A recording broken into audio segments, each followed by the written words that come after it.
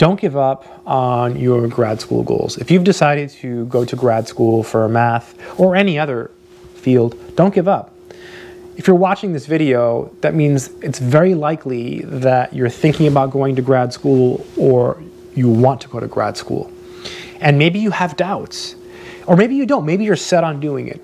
But what I want to tell you in this video is that you should just not give up. Even if you haven't given up, don't even think about giving up, right? You should pursue your dreams.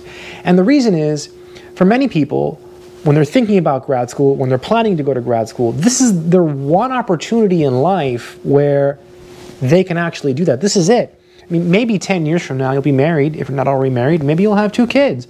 Maybe you'll have a full-time job. Or maybe you won't be able to go back because you can't afford it. It's important to take advantage of the opportunities you have in life. And so if you're in a position where you can go to grad school, and it's probably free, because if you can go and you can become a TA, you can usually get in for free and they pay for everything. If you're in that position where you can actually move away and go, you should do it. You should take advantage of the opportunity and go. So don't give up on your goals.